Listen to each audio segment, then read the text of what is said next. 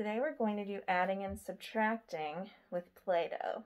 So I will do 2 adding problems and then 2 subtracting problems to get you started. And then with your Play-Doh, you can do some more. So first I need to take my Play-Doh and make it into different pieces. So I think for this, 5 pieces will be good. So just break it apart 1 time, 2 times, 3 times, and 4 times, and that will leave you with 5 pieces. 1, 2, 3, 4, 5. So I'm just going to make them into little balls. Now for adding is making more.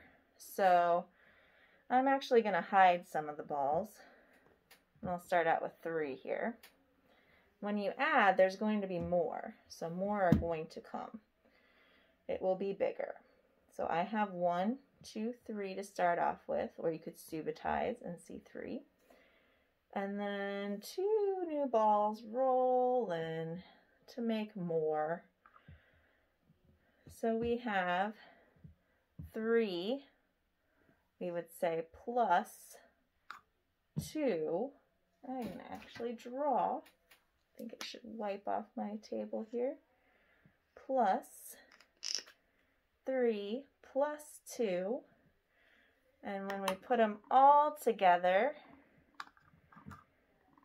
there's more than 3, right? There's even more than 2. All together, there's 1, 2, 3, 4, 5.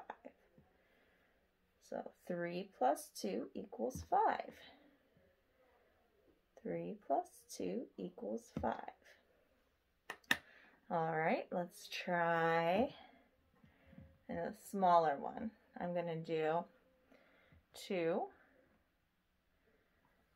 plus 1. Now, if you're used to subitizing, you might even know the answer already without counting them. But remember, we started off with 2, and now we have more. Now we have 3.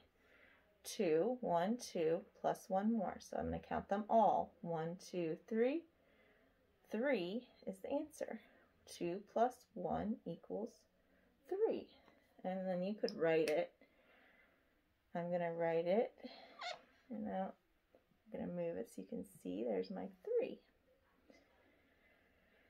If I were to write it write it out, I would write 2 plus,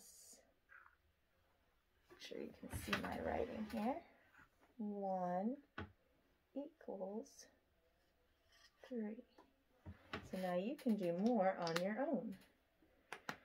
Let me get my eraser.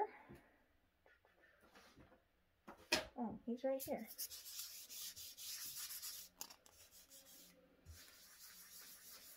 I'm writing on my table because I know that I can erase it off. It's a dry erase marker, by the way. All right, so with minus now, minus we're going to end up with less. So I have a lot. I have all 5 out right now. And with minus, we're going to take away some. I'm going to put them away out of the picture. They're gone. So they'll be less. So it would look like this. I have 3. No, I have 5. And I would take away, let's say 2. So sometimes you'll see it written out ahead of time. And we take away, how many? Let's take away 2. So 1, 2. I'm going to take them away.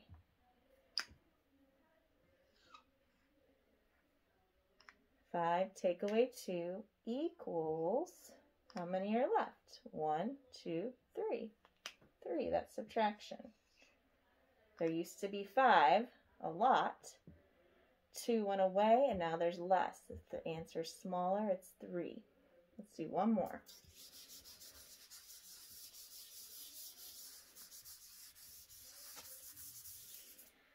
All right, we have, let's start with 3 this time. Actually, let's start with 4. So I have 4, I'll write that down. start with, there are 4. And I'm going to take away, let's take away 2 this time again. And what does that equal? Remember, the answer has to be less. So I have 4. I'm going to take away 1, 2, and they're going to go over here on the other side of all my toys. And how many are left? 2. 4, take away 2 is 2. And that's subtraction.